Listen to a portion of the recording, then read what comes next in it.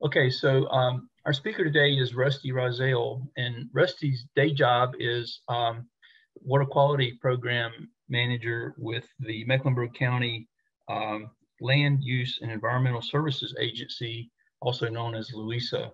And Rusty does a great job with that and looking after the water quality in Mecklenburg County. And you're going to hear another presentation from Rusty later on in the academy about his day job. But what Rusty's going to present about today is sort of maybe his second passion, and that's history. And Rusty has family ties to the Catawba region that go way back. And Rusty's a history buff, and he's done a lot of research and has put together a great history of the Catawba. And a lot of it is told with a personal twist and some personal connections. And I think you'll find it really interesting. And with that, I'll turn it over to Rusty. Thank you, Barry. Coming in okay? Sounds fine to me. All right, good. Thank you. And thank y'all. It's good to be here. And I want to thank the Catawba-Wateree Water Management Group for asking me back. I love doing this presentation, and I love the group because they're all about protecting the Catawba-Wateree for us all to safely use. And as I think hopefully my presentation will illustrate, that the importance of that cannot be overstated. We've got to protect this resource. It's to protecting the resource sustains our community. We've got to do it. We don't have an option. So what I want to do, this first slide you will see kind of shows a large scale view of the river, I guess schematic. You can see that the different jurisdictions that it runs through or by, including Marion, Morganton, Hickory, up the mountains. And then you see Lincoln, Gaston, Mecklenburg County around the river there that are shown. And then you can see where it flows down into South Carolina. And the river begins up in the Catawba Falls, which is, as you can see, it is west of Marion. It's near Old Fort, which is just east of Asheville, and it begins in a beautiful waterfall. And that waterfall has a drop of about 50 feet. Very beautiful, and it's surrounding it are state parkland. So it is being preserved and protected, which is great because it always wasn't that way. And then you can see that it flows through 11 different man-made reservoirs that are indicated here in the shot or in the slide. And it stretches for 225 river miles. So it begins up here at the Catawba Falls, stretches all the way down here to where it ends at Lake Wateree. And there are a total of 1,800 miles of shoreline in the Catawba River. The 225 miles represent river channel miles. So that would be the middle of the river, the old river channel. And as I mentioned, there's 11 reservoirs, and in those reservoirs, there are 13 different dams. Most of those dams are in North Carolina, and of all the rivers in North Carolina, the Catawba River is the one that is the most dammed river. Dammed from not, the bad dam, dammed from meaning dams for hydroelectric power generation. The basin area, so the surface area of these 11 lakes totals about almost 80,000 acres of full pond. Now that's a lot of land, a lot of water surface. And the basin area is right at a little over 4,700 square miles. So you'll hear the word basin and watershed used interchangeably. So all that refers to is the area of land that drains to the Catawba River. And again, that's right at a little bit over 4,700 square miles. The population in this basin or watershed is over 2 million people today. And it is one of the fastest growing areas of the country. And we're about 10% of the watershed or the basin is urbanized, meaning cities, large urban developed areas, and about 63% is forested. And most of that forested area is up in the headwaters, which is a good thing because that protects those headwaters from sources of pollution. So the Catawba River ends and down here or flows past Lansford, South Carolina, which, like the headwaters, is another very beautiful area of the river. There's many beautiful areas of the river, but this is the location of the spider lily that blooms in April, May down there at Lansford Canal State Park in South Carolina, which is absolutely beautiful. It's one of the few areas in the world where these lilies actually appear like this. It's quite a phenomenon. Maybe you can get down there this spring and see it. So in looking at all the different reservoirs, you can see them here, starting with Lake James, Lake Roadhead, Hickory, Lookout, Shells, Woman, Mountain Island, Lake Wiley, Fishing Creek, Great Falls, Rocky Creek, and Lake Wateree, beginning at an elevation of the lake begins at elevation about 2,300, a little over 2,300 feet above sea level, and where it ends is about 147 square feet above sea level. And the drop is what makes the installation of the dams of the hydro stations so attractive, because that does generate a lot of that drop in elevation, enables us to generate, or like able to generate a lot of electricity. So, and what I'm going to do toward the end of the presentation is I'm going to take you for a little tour along all these 11 reservoirs and kind of talk a little bit about their history and what they're used for today. But I wanted to give you a sort of a large scale view of the watershed, which in this slide is outlined in red. This is the Catawba-Wateree watershed. This is the area that drains to the Catawba-Wateree, which is a little over 4,700 acres, as I mentioned earlier. You can see that the river mileage, 225 miles here. And now the Catawba-Wateree runs into the Congaree River.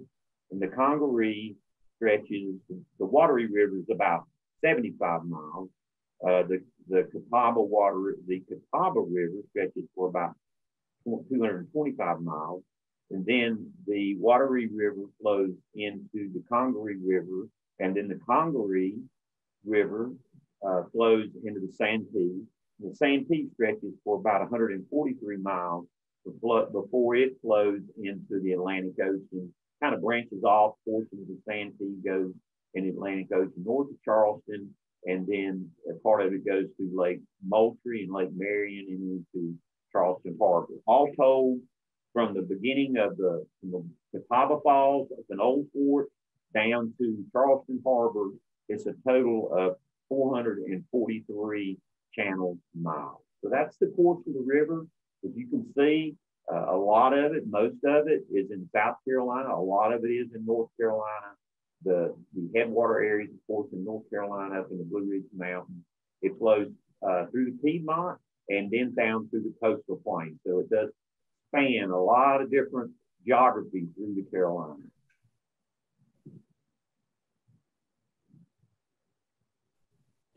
Can't talk about history unless you talk about how the Catawba River got its beginning. And they say that it was formed about the same time as the Appalachian Mountains, about 220 million years ago. And this would have been during the Mesozoic and the late Triassic period.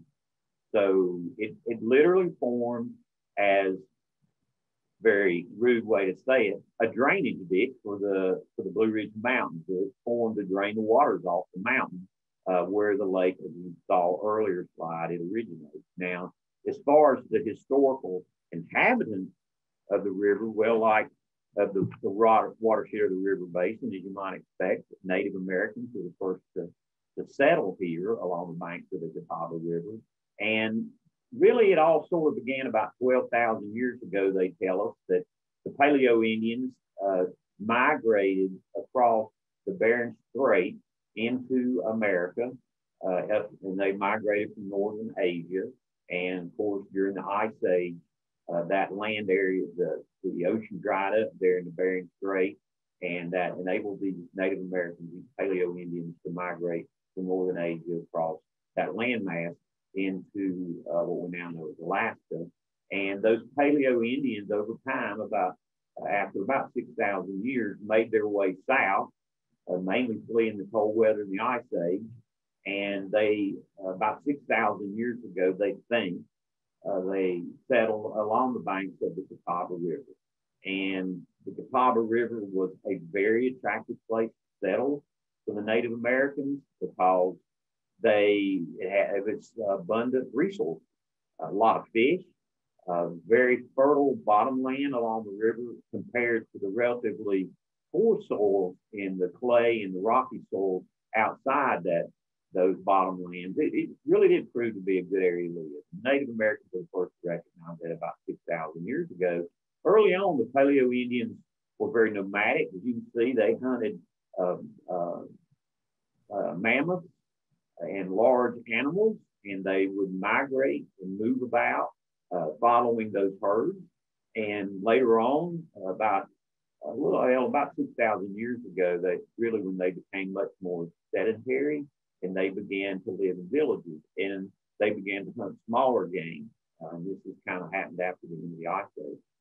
About 1540, the Spanish explorer De Soto, he marched some troops through the Piedmont. He was hunting for gold, and it is thought that he was probably the first one to make contact with the Native Americans. And that back then, the Native Americans called themselves people of the river in their language. They relied so heavily on the river that they literally called themselves in their native language people of the river. And the people that De Soto encountered, they were part of the Siouan-speaking nation. And this is, of course, Sioux Indians that we know of out west. This is a branch of that tribe, of that nation that broke off and moved east.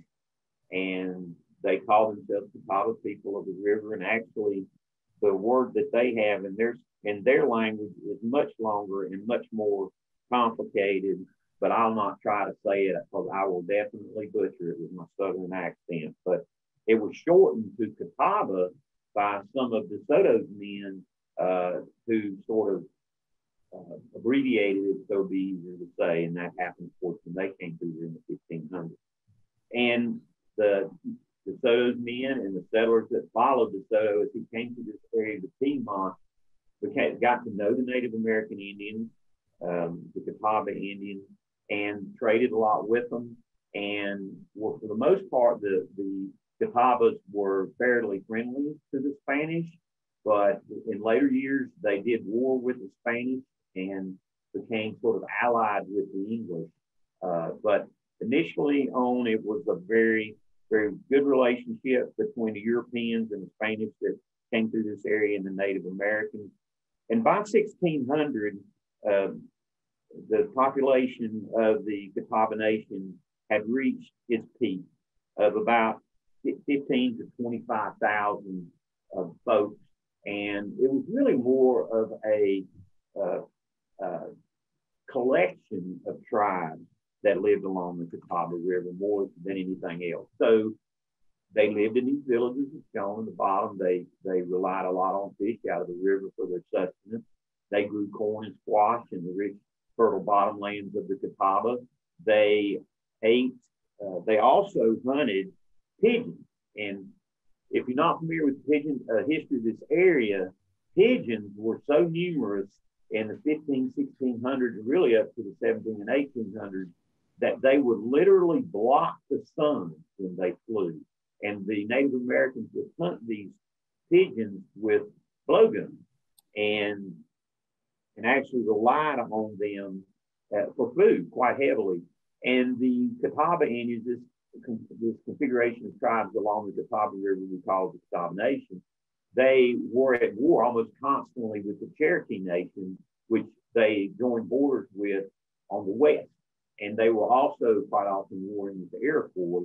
And the Catawba Indians were known to be fierce fighters. You know, Native Americans were, the more enemies you had, the more powerful you were. They had a lot of enemies. And they, as you can see, had this thick wall or thick fortress, barrier around their village huts, which were made out of bark and sticks. and they would have a meeting hall always kind of central to that area, and they would have a meeting area with a fire, a large fire in the middle of this fortress, so to speak. So it was kind of an interesting.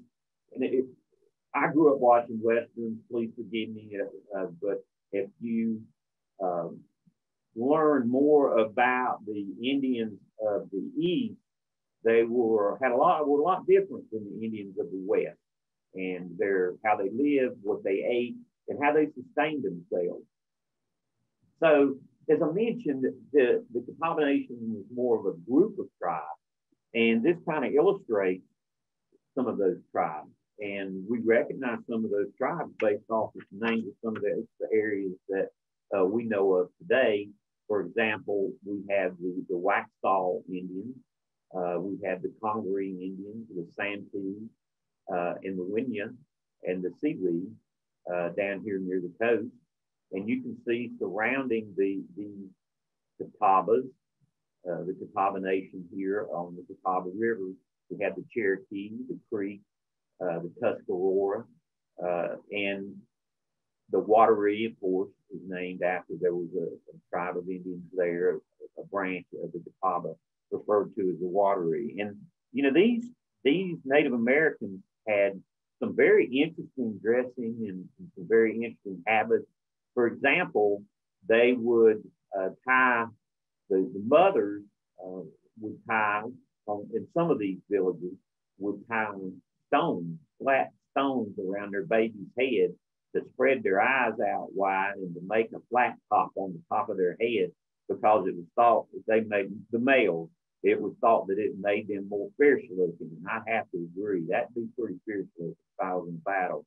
So, and the other thing, they had all kind of they relied a lot on sweet gums for their medicinal purpose. You know, the sweet gum tree has these prickly balls that my grandpa hated. Well, they loved them, and they used a lot of the sweet gums to meet a lot of needs. So all kind of folklore behind the Native Americans in this area. You can see some of their attire. This is their warlike attire, and some of their headdresses. And these are more of their attire that they would wear during a celebration. And then we've got, this is a closer picture of their meeting hall that is formed out of bark. And then sort of a view of a typical Catawba Indian taken during the 1800s. So quite an amazing people, quite an amazing history, and of course, a people that has been decimated a lot over the decimated, meaning the population has been greatly diminished over the years. And we've gone from 25,000 in the 1700s to 1738. Smallpox decimated the population to about 5,000. And then by 1780, that's what their population set at. And in today, it numbers a couple of thousand folks. So population once great has been greatly diminished by their interactions with the Europeans and their diseases, unfortunately. So by 1660, King Charles of England had established the Carolinas. They weren't called North and South Carolina. They were called the Carolinas, and it was the province of England over here in the Americas. And he put the rule of this area under 8 lords. And these 8 lords pretty much governed this area. And by 1700, the area had so numerous colonial settlements, English settlements, up in the Catawba River Valley, and most of the inhabitants in the area were Scotch-Irish. By 1760 is really when the diseases had pretty much diminished the Native American population. And today in the Catawba River, we have, of course, a population of over 2 million people in our watershed. Native Americans numbering among about 3,300. Can't talk about the Catawba River without talking about a feller named John Lawson. John Lawson, he was an English naturalist, and he was 26 years old. It's hard for me to believe, 26 years old, when on December the 28th, 1700, he embarked on a journey up the Catawba River, beginning in Charleston Harbor. He paddled with a group and a couple of canoes, including some Native American guys, through the Catawba River, up the Catawba River. He left the Catawba River channel before he got up too far up into the Blue Ridge, and he migrated eastward across the Carolinas towards the coast. The red line kind of shows his travels, and he kept a journal. He was a man that could write very well spoken individual, well educated, well known, well liked, well regarded. And these 8 Lord proprietors took very careful note of his journal entries and all the many fascinating things about this area. And they became bent and determined to get this area, the Catawba River Valley, settled by English folk, so that obviously the more people that lived here, the more prosperous those 8 Lord proprietors would become. And so the journal was published. A lot of people read it. They really relied on what a lot of it said. A lot of it was believed and counted on. And John Lawson also founded 2 towns here in the Carolinas, Bath and Newbern. And John Lawson died in 1711 at a very young age. He was actually killed by the Tuscarora people. Although he had befriended the Catawba Nation, the Tuscarora were at war with the Catawba. He didn't fare well when he went through their area, and they took his life. So great things in the journal. And actually, if you Google John Lawson, you can pull up his diary. And these are some of the animals that he drew. He actually drew these pictures. This is out of his diary. And one of the things that he said, which fascinated me. So my experience with possum is what I see on the highway growing up. You know, they kind of gave up their lives to the modern highway a lot of times. So, and I kind of saw them a lot. You know, John Lawson never saw a possum. They didn't have them in England and in Europe. And he noted them as the wonder of all land animals, which intrigued me. But if you think about it, it's a wondrous animal. But the buffalo that he encountered, he said that it grunts like a hog. Obviously, he wasn't too impressed with the buffalo. If any of us were to see a buffalo in the Catawba Basin today, we'd probably have a heart attack. I know I would. But to him, it was just an everyday occurrence. So he was very fascinated with the Native Americans he encountered, talking about how they believed that if you put a lot of bear grease on your hair, it keeps your hair from falling out, and all kind of other little wives' tales and things they had. So if you get a chance, go look up John Lawson on the internet. It's a great read. And another thing that John Lawson noted in his diary is that it was abounding in many and delightsome rivulets. So, you know, these Lord proprietors noted that with great interest, and they began to encourage millers, people that build and operate water mills, to come to the Carolinas to build these mills. Gave them tax exemptions, freedom from military service, special protection. And by 1800, these water mills, and this is a picture of the Whitley Mill on Lake Norman, the last operating water mill in Mecklenburg County. It operated almost 100 years from 1820 to 1990. See all the big workings and gears. This is the mill wheel that is turned by water. All the gears are down here in the lower part of the mill house, and there are mill stones in there that grind grain in the flour.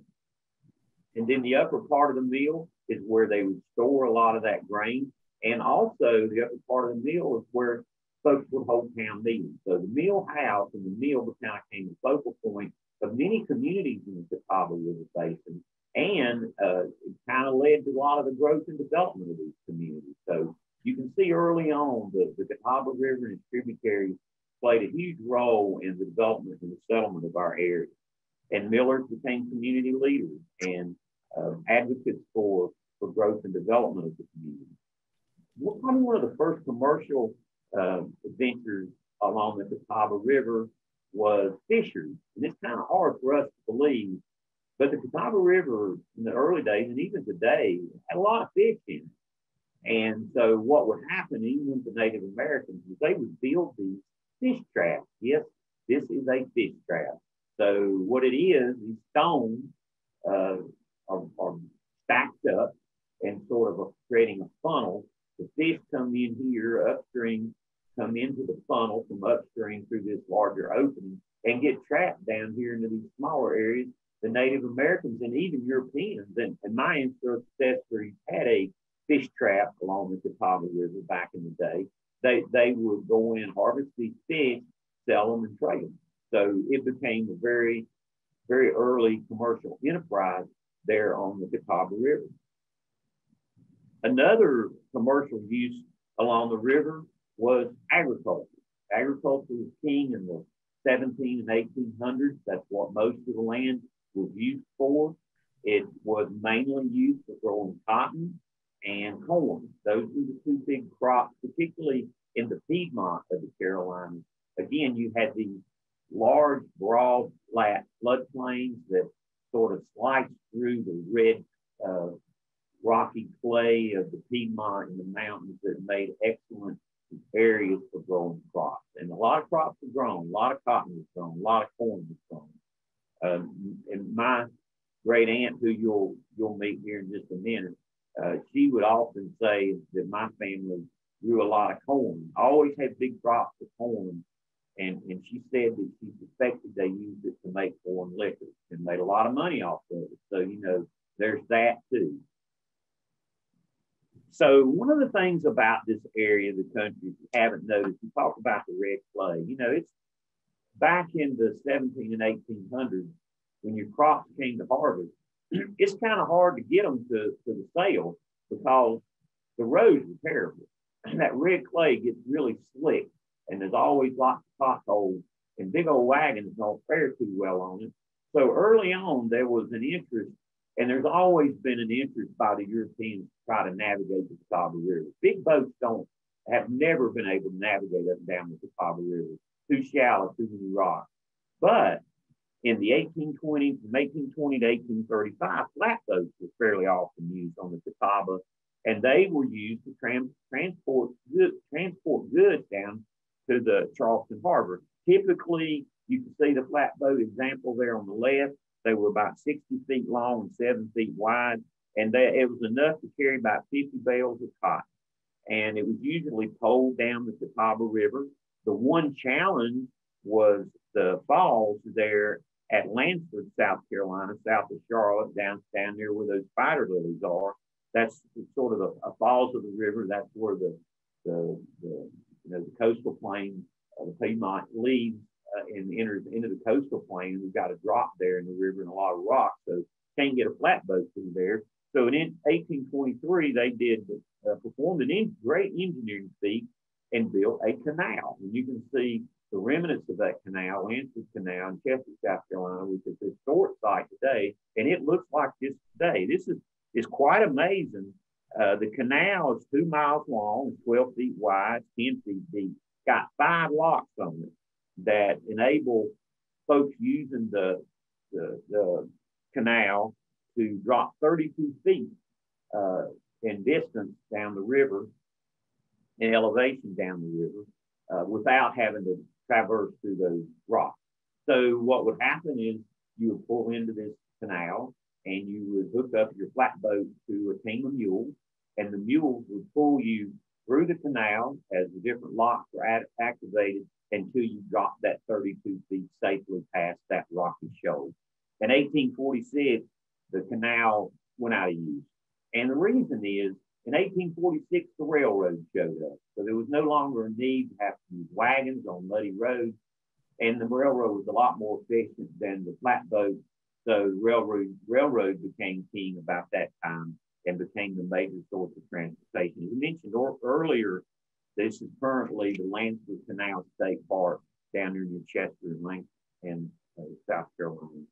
So although the river in the early days provided a potential source of transportation, with the flatboat, it impeded transportation if you wanted to go east to west or west to east. You had to cross the river. If you were coming from Gaston, Lincoln, or any of the counties over in the west coming east, and you had to cross it. This is Mecklenburg County. This is one of the earlier maps of Mecklenburg County. This is a map from 1911. It's called the Spratt map. It was developed by Spratt Engineering, and it shows the 13 ferries and 2 fords along the western shoreline here in Mecklenburg County that were used to cross the river. And I can't overstate the importance of these ferries and these fords. The reason being, there were no bridges in 1800s. 1700s and 1800s, there were no bridges on the Catawba River.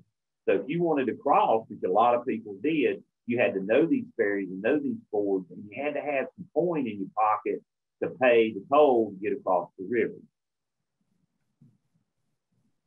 So you have Tuckasegee Ford. This is where the Whitewater Park is today. And then you had the Beatty Ford up in the upper part of the picture, the slide there. And then you had the Rozzelle Ferry. And this was a ferry that was owned and operated by my family from 1790. And the last operation of the ferry was through 1923. And the original ferry, this is a picture of my great-grandfather operating the ferry. This would have been taken about 1917, 1918. And you can see later use of the ferry, they pulled it across the river using a cable. And the early use of the ferry, they would toll it across the river. And they did charge a toll. Here you go. So if you wanted to use it, you had a horse, a loose horse or a mule, it was 5 cents, or a man on foot was 25 cents, and the 2-horse wagon 50 cents. And I've never been able to understand this thing that every animal on foot for exhibitions were 25 cents. Maybe they had a lot of animal exhibitions back in the day, but I got this information from my great aunt who has kept up with it all the years. I applied inflation, and that's what it costs you today. That's not too bad. Of course, the ferry obviously discontinued operation. It would operate, they'd build a bridge, the bridge would wash out or be destroyed, it'd open back up, and it last operated in 1923. And the road that was used to come from the ferry through Mecklenburg County into the city of Charlotte was called Rozzelle Ferry Road, or Rozzelle Ferry Road. And it's still called that today. It basically follows what we know now as Brookshire Boulevard.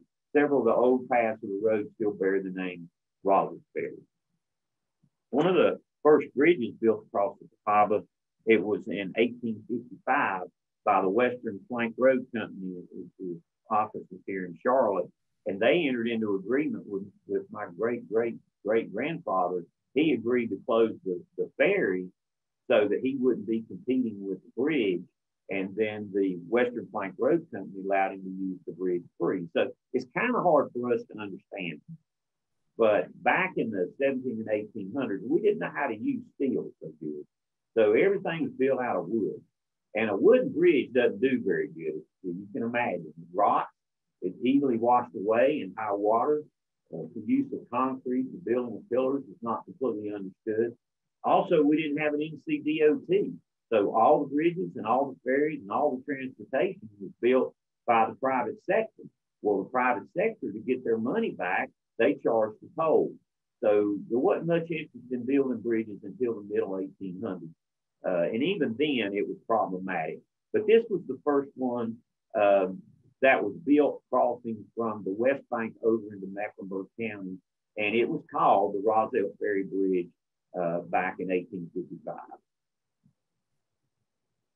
And then in 1865, during the Civil War, General Stoneman's cavalry, which he was detached from General Sherman's army, they were moving north, and they were given orders to disrupt transportation routes up in the Carolinas. And there was a general by the name of Robert Johnston. He lived over there in Lincolnton. Word got to him that a detachment of that cavalry was coming to Charlotte from Lincolnton.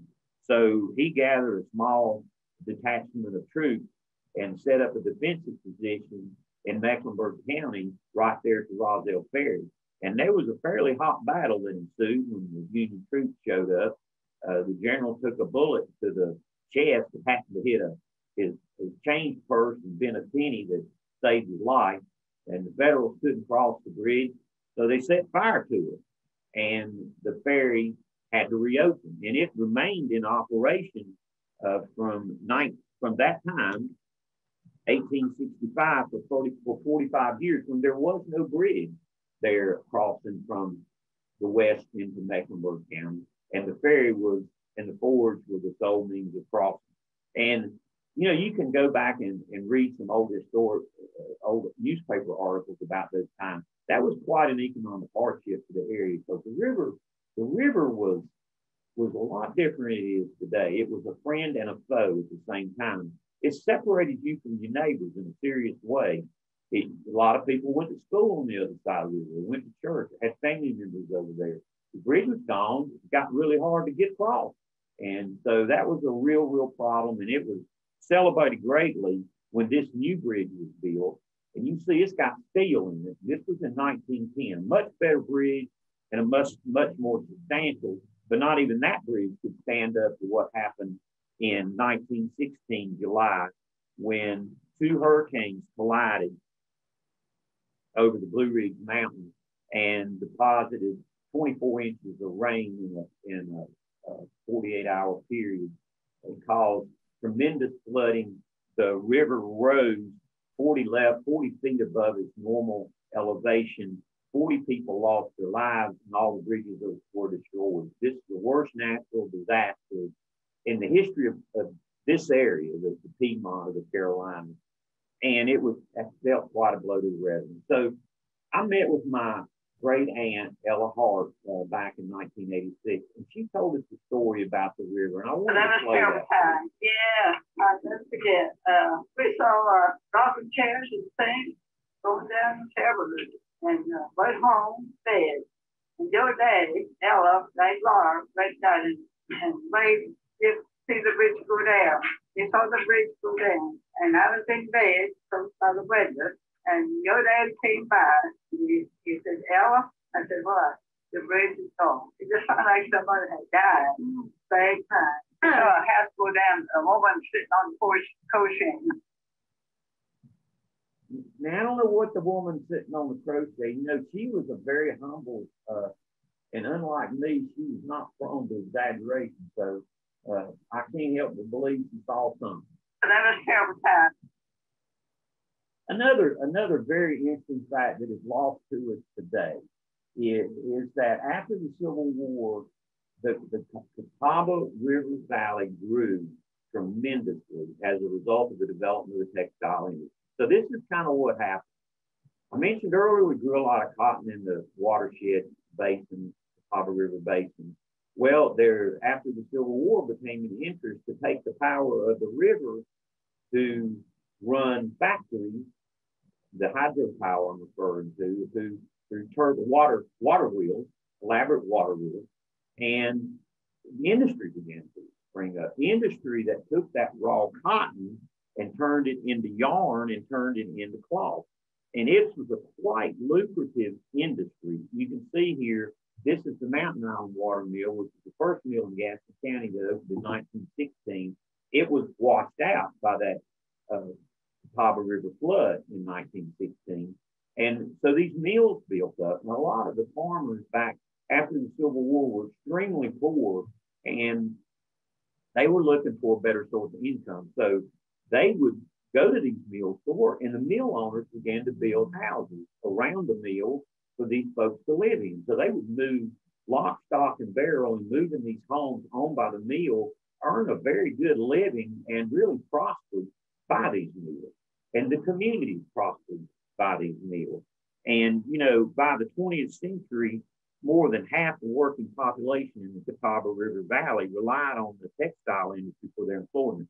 Incredible people leaving their homes and coming to live in an entirely different way of life, but they were greatly benefited by it. It was a huge industry.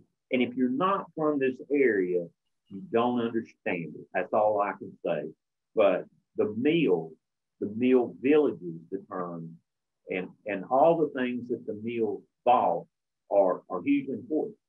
And keep in mind, they're all gone. They're all gone. They're not here anymore. That industry has gone elsewhere where it's done cheaper. But for the most part, we don't see the cotton mills. But up until the 70s and the 80s, it employed a tremendous number of people. My grandfather, he worked in a cotton mill, and he said that, you know, the work was hard and long. They worked 12 hours a day, 6 days a week. Another comment he said is, in the Mill Village, we were all poor, but we were never hungry, and we didn't know we were poor because everybody was poor. And that was kind of the way he summed it up. So I wanted to talk a little bit about the lakes now. So we're going to leave the river, talk about how the lakes were formed. And sort of the history of that is fairly interesting. The 1916 flood kind of opened the door to the building of the dam. Because imagine prior to the 20th century, the river flowed free. Beginning in the early 20th century, the dams began to control the river. That's a huge change. And 1916 flood opened the door for that change. Although Duke Energy will quickly tell you the dams are not there to control flooding, they do help quite a bit. And people knew that back after the 1916 flood. So they were a little more agreeable to selling their land to create the lakes and build the dams and create the lakes. And it really all started really in 1895. The first hydro station built was there at Niagara Falls. And this is a picture of it. And I got to tell you, this is about the ugliest looking thing I've ever seen. But see all the water that's coming out? I don't understand all this stuff. But you got to understand the way a dam works. The water, obviously, on the high side of the dam is higher than the low side of the dam. And there is a wheel or a turbine inside that structure, that concrete structure of the dam. The water runs past that turbine. The turbine spins a generator, and the generator produces electricity, and the water comes out on the low side of the dam. Now, that's my non-engineer, very simplistic view of the way the thing works, but that is really how it works. And the first one built was in 1895. The cotton industry and the cotton mills were the first ones to use this hydropower, and then the cotton mills began to provide power to the mill villages, and that began to grow and expand. And then Duke Energy, Southern Power showed up in the early 20th century and began to expand the use of the dams, and what we have today. That's what it is developed into. And it all started with a gentleman called William States Lee, and he helped build this dam at Niagara Falls. And he said, I think it's to himself maybe, why can't we do this back home on the Catawba River? William States Lee was from South Carolina. But he went up to New York and the Niagara Falls to work on this dam. And he thought, well, I'm going to go down there as an engineer, and I'm going to see if we can build these things down there on the Catawba. And he partnered with a fellow by the name of Dr. Walker Gill Wiley. Now, Dr. Wiley was actually from New York. He'd moved down to this area, and he was a physician with a vision. And Dr. Wiley and Mr. Lee went to visit a fellow by the name of James Buchanan, or Buck Duke, who was a very wealthy man. He was a North Carolina tobacco and a textile giant. He owned and operated a lot of those mills. He's also the benefactor of Duke University, and they made the pitch to him about turning the Catawba into a giant producer of electricity, and he believed in it. He gave them $50,000, and from those $50,000, they launched the Southern Power Company, which later became Rusty, yes. Rusty, sorry to interrupt, but do you need to advance your slide? Yes. Later became Duke Power, and later became Duke Energy, and Duke Power went on to develop the Catawba River as the source of electricity that we know today. And grandson, or Bill Lee, his grandson, Bill Lee, or William States Lee III, was the chief engineer at Lake Norman, and later CEO and of Duke Power. So that's kind of the history of how the dams got started. And the first lake in the system we know is Lake James, and this is a picture of it. It's up there in the Blue Ridge Mountains. It's near Marion. It is created by the confluence of the Limble River and the Catawba, and the dam is referred to as Bridgewater because of the town that's nearby. It includes 3 dams: Catawba, Patty Creek, and Limble Dam. It was completed in 1919. It was the 7th of the 11 dams to be completed in the chain. And there are 5 other dams that were completed after in the 1920s. And it's named for the founder of Duke Power, James Buchanan, or Buck Duke. And its surface area is about 7,000 acres, 4th largest lake in the system, and the deepest lake, and it has the longest retention time. And it also has the water supply on it for the city of Marion. Move downriver, the second lake in the chain is Lake Rozzelle, and it is formed by what's called Rozzelle Dam. It was completed in 1925. It was the 9th dam and lake to be formed on the chain, and it's named for the Rozzelle name comes from John M. Rozzelle from Gaston County and George B. Rozzelle, from John M. Rhodes and George B. Hiss, who joined together to form a company, a cotton mill on the Upper Catawba, and built a hydro station to power that mill. Duke Energy purchased the mill in 1924, expanded the dam, and have operated it ever since. And that's why we call it Rozzelle, Mr. Hiss and Mr. Rhodes. Surface area is one of the smaller lakes.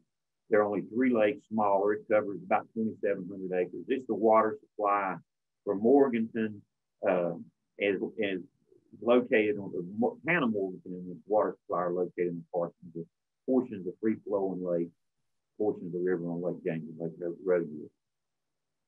Moving downriver, the next lake we encounter, this is Lake Hickory, and Lake Hickory is named for the town nearby, of course, which is Hickory. It was formed in 1928. It was the 10th lake to be completed. It's a fairly large lake, and Oxford Dam that formed the lake was named after Sam Oxford, who was a landowner and operator of the ferry where the dam is located today. And it's the 5th largest lake with a surface area of about 4,000 acres, and it provides a water supply. Hickory. Move on downstream, you run into Lookout Shoals, just upstream of Lake Norman. It's formed by Lookout Shoals Dam, which is kind of named for the run of the river just upstream of that dam, which creates a shoal or a rocky area. It's the smallest Catawba River lake in North Carolina, a little over 1,100 acres, water supply for Statesville. And then we come to the next lake in the chain, which is Lake Norman. And this is the largest lake in the chain. It's formed by Cowan's Ford Dam. And the lake was completed in 1963, and it was the 11th and the last lake created or dam that was built. And it's named for a former president of Duke Power. The largest lake in the system, covers 32,000 acres. Water supply to Lincoln County, Mooresville, and Charlotte, Mecklenburg. Has the second longest retention time. Holds water back by 224 days, second only to Lake James. And of course, it's the largest conventional hydro station that Duke Energy owns. And we move downstream, and we get to this is actually a picture of the construction of Cowan's Ford Dam. And below Cowan's Ford Dam, downstream, we have Mountain Island Lake. And Mountain Island Lake, again, is one of the smaller lakes in the system. It was finished in 1924, the 8th lake in the chain to be created. This name for the Mountain Island, you see there in the center of the picture. It has the largest permitted withdrawal for drinking water of all the 11 lakes in the Catawba River Basin. And its retention time is actually quite low, 11 days, which makes it a particularly good water supply in that Lake Norman has a long retention time. A lot of your pollutants, including sediments, settle out in Norman during that long retention time.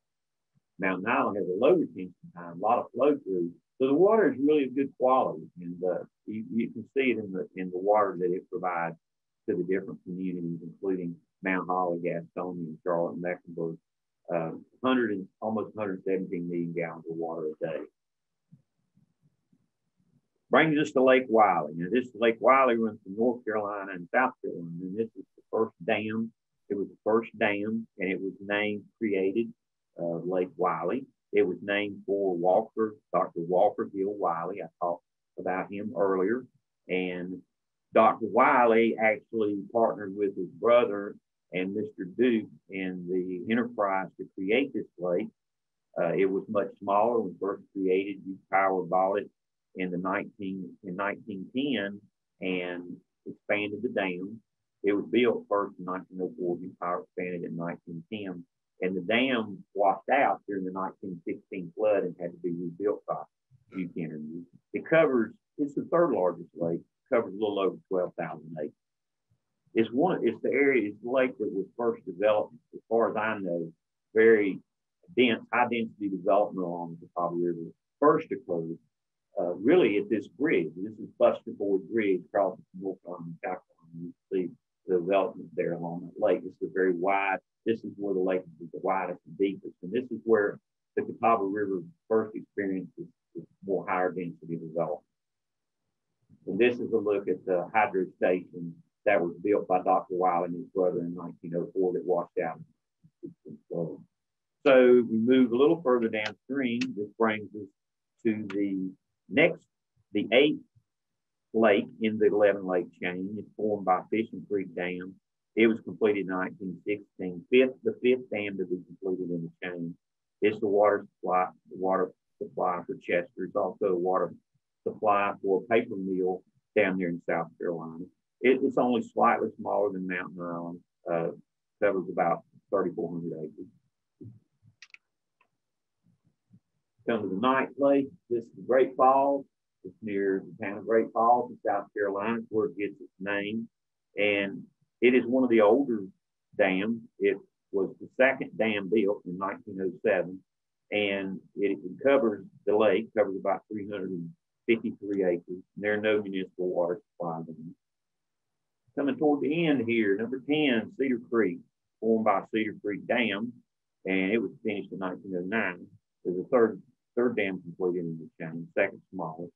And this is a favorite lake for canoeing and fishing because it's small. It's got a lot of good structure, rocky, and a lot of good fish habitat. There are no municipal water intake. Last lake is Lake Wateree, formed by Wateree Dam. It was the 6th dam and lake to be completed in 1919, named actually for the Wateree Indians. The second largest lake with 13,000 acres. And last lake in the Catawba before it flows into the Wateree River. And the city of Lugolf and Camden used this lake as their reservoir. When you had all the water usage up, it's a couple of 100 million gallons every day. It's enough water to fill Panther Stadium 2.5 times. A lot of water. The lakes are all also very heavy used for recreation. Duke Energy estimates 16 million people visit the Catawba River annually, and that's estimated to increase by 10% between now and 2050. Hydro stations, they're one of the first and continuing uses of the Catawba River, provide enough electricity to supply about 103,000 homes. And the lakes that were created as a result of these hydro stations provide cooling water for the steam stations and for the nuclear plant, which provides even more folks with electricity. So this river powers our home. This river provides drinking water for a lot of homes. This river is extremely important. You can't overstate its importance.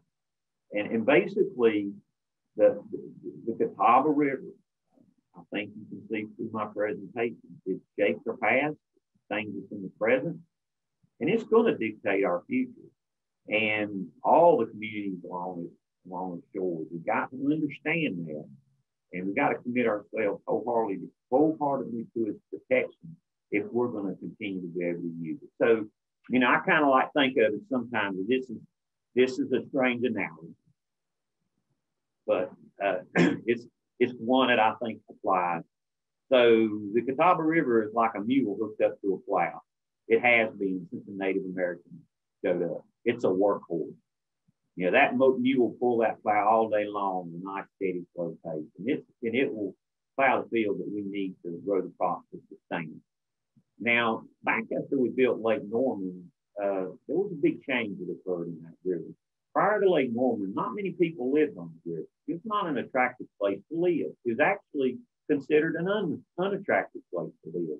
Lake Norman was so huge. It had those beautiful vistas, those pretty sunsets, those navigable waters, those deep waters, a very clean water. A lot of people began to live along its banks. The price of land soared. And that same concept spread to the other lakes in the river. And the river began to expand and grow. And all of a sudden now we've got a fine racing horse hooked up to that mule pulling that plow. But you know, my granddaddy, he did a lot of plowing with horses and mules. He always told me, don't put a racing horse with a mule because when you're plowing, because that mule, he'll want to go slow when that racehorse wants, or that horse wants to go fast, and that mule will want to pull when that racehorse gets tired. So the story is behind all that is when you take care of those, when your animals and you plow them, be sure you feed that mule first, because that's going to feed you at the end of the road. We got to take care of this Catawba River for its use. We also got to take care of it for its recreational use and its economic use to our community. But at the end of the day, there are certain things we just got to do to keep that water properly dammed and properly used. And it's a conflict. A lot of times people on the river are told their water level is going to drop a foot because you have to maintain a dam. Or we're told that we have to restrict our use of water and not use it for irrigation during a drought. But all those are essential things for the use of the river. We just got to learn to live with, because the bottom line is we've got to keep that river in good shape. And that's kind of it, Barry.